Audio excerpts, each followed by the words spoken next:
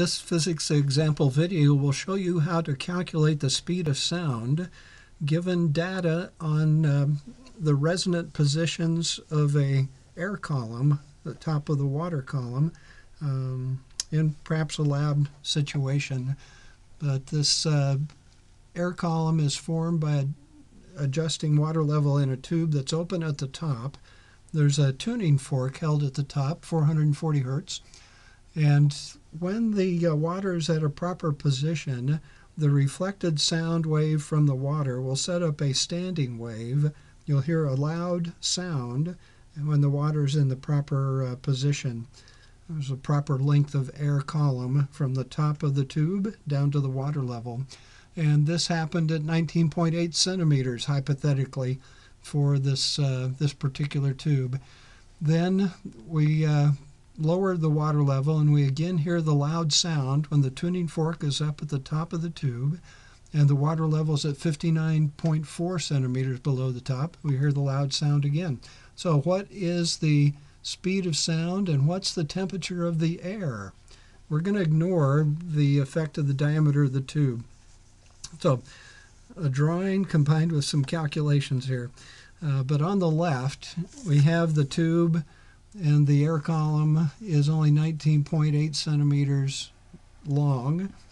On the right side, we have the air column of 59.4 centimeters. The important thing is fitting the wave in here. At the open top of the tube, there's an antinode for the sound. At the water, there's a node, and there's roughly quarter wavelength between these two. We're ignoring the fact that the antinode actually sits a little bit above the top of the tube.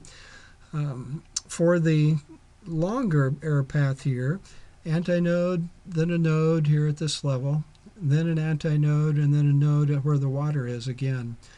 Now, the speed of sound is equal to the wavelength times the frequency for the sound. When we look at this picture, we can pick out a half wavelength segment. From node to node, there's a half wavelength. And that distance would be 59.4 centimeters from here to this position, 19.8 centimeters. So a half wavelength is 39.6 centimeters. The full wavelength is 79.2 centimeters, 0.792 meters, and we're halfway to getting our calculation going here. The other half is easy. We're given that the frequency of the tuning fork is 440 hertz. So as long as you weren't listening to a harmonic, if you're listening to the 440 hertz and determine these positions, we can legitimately calculate the speed of sound.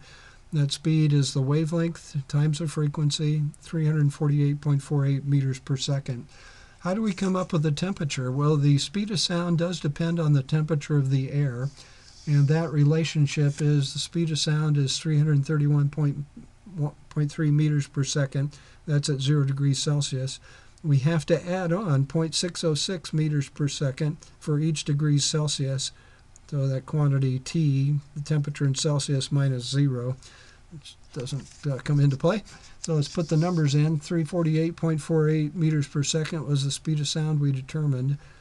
There's our base number, plus 0.606 times the temperature in degrees Celsius.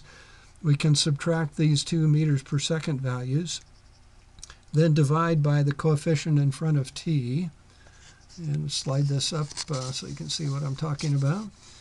And I came up with 28.3 degrees Celsius for the temperature.